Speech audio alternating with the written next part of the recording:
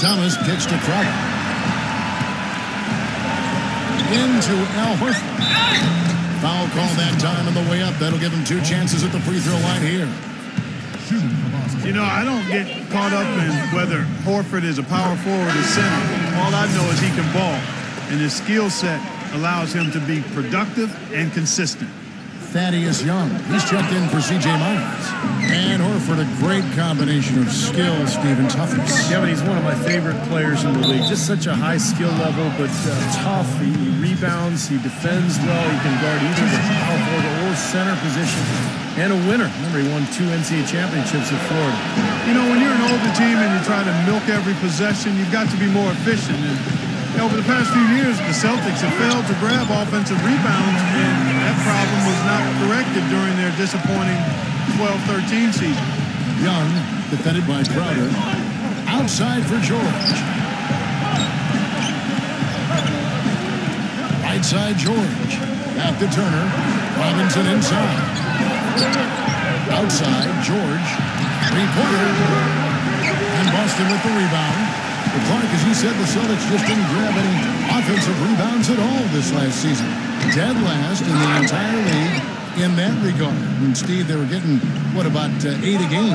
That's been the case with the Celtics for about the past 4 or 5 years. They've never been a team that concentrated on offensive rebounds, partly because they wanted good transition defense, so they didn't send more than 1 or 2 guys to the offensive glass. Thomas goes in.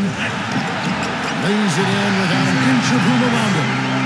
Thomas got 8. You know, there's no fear out of him, guys. I mean, going straight to the hoop against a much bigger defender, he's got a lot of heart. Boston making a switch here. Bradley's check in. George with the ball. Now guarded by Crowder. Gets it to go. They've done a really good job of knocking down their long-distance shots here in the second quarter. And they're shooting just above 40% from downtown. That's outstanding. And he's able to get it back. Defensive rebound. Well, they've been better than good on the glass today. There's a glaring discrepancy between these teams in that area of the game. Yeah, that's what's paved the way for them to build this big lead, no question. Young. George. Teague for 3. And Indiana, another 3. Things are starting to warm up from the field for them this quarter as they add to their lead. Yeah, it seems like everybody, Steve, has the hot hand right now. Here's Thomas. That's good. Thomas got 5 points now this quarter. Guys, he shot a very good percentage today. They need it. Here's Young. No good. Good work defensively by Horford.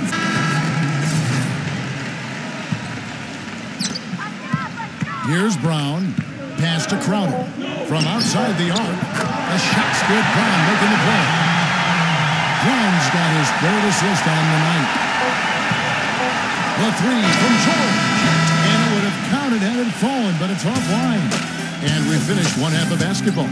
And now, brought to you by Sprint. This is the halftime show. Let's break down all the first half action. Indiana with the lead against Boston. The Sprint Halftime Report, presented by Sprint.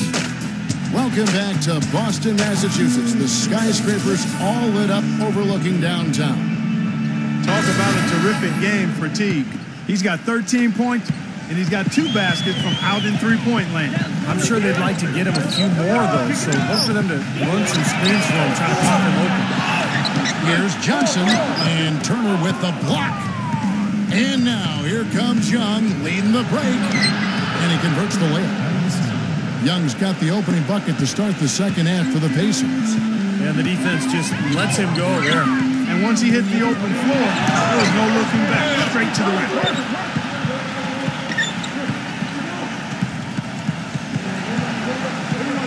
Here's Thomas. And so he earns a trip to the line. Officials saw the contact, and he'll shoot 2.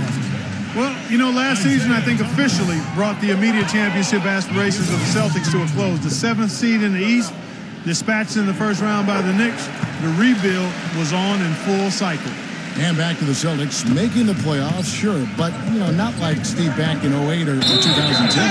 Well, this has been a phenomenal era, with KG and Pierce that is now a thing of the past. But look, they've hoisted a championship banner very close to another, but it's just time to move on. And that's just the way it is in the NBA. These things go in waves, and the Celtics now in rebuilding mode.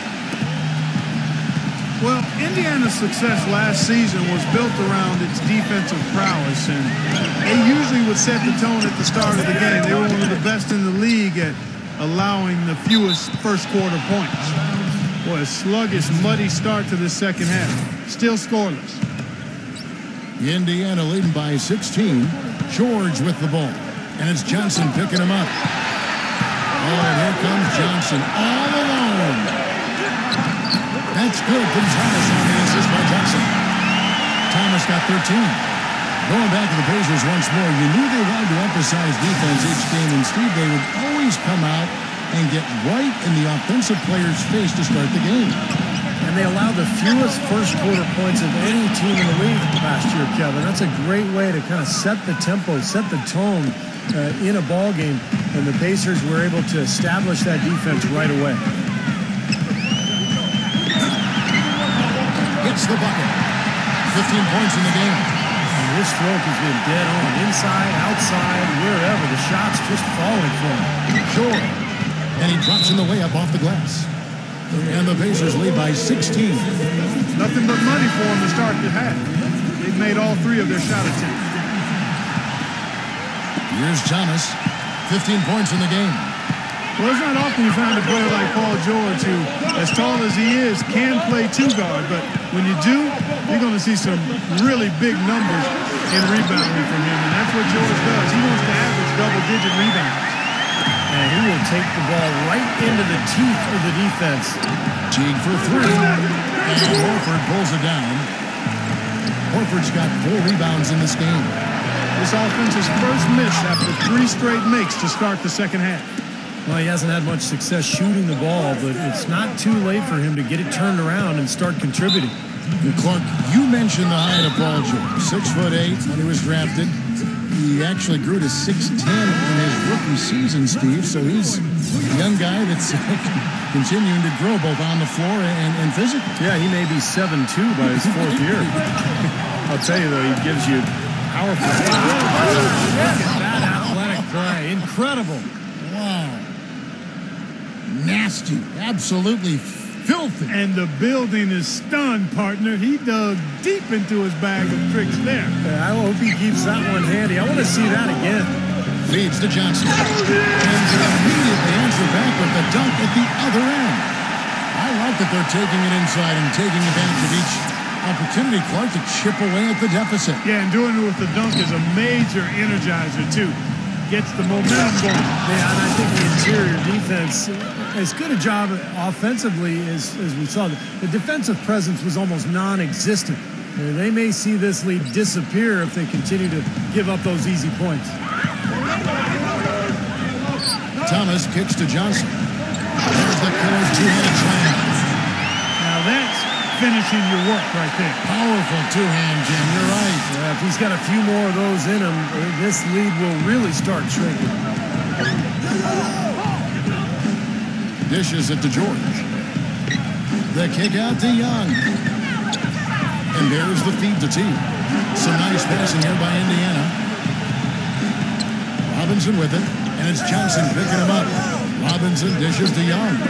Down to 5 on the shot clock. George, that's a 2-pointer. Here's Turner. Laid in with a nice touch off the glass. Turner's got 10 points. He got a great read of where that miss was going, and that allowed him to be the first guy to it and get the putback. Thomas goes in. Here's Horford. And it's sent back by George. T kicks to Robinson. The pass to Turner. Outside for Robinson. There's a whistle, and it goes on Isaiah Thomas. And that'll be his 3rd foul so far.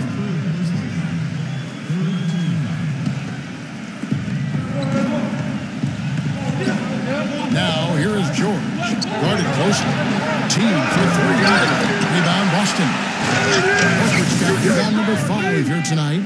The offensive rebound gave him another crack at it, and he cashed in. I did it with strength on the putback jam, Clark, with strength. Love it. Gritty.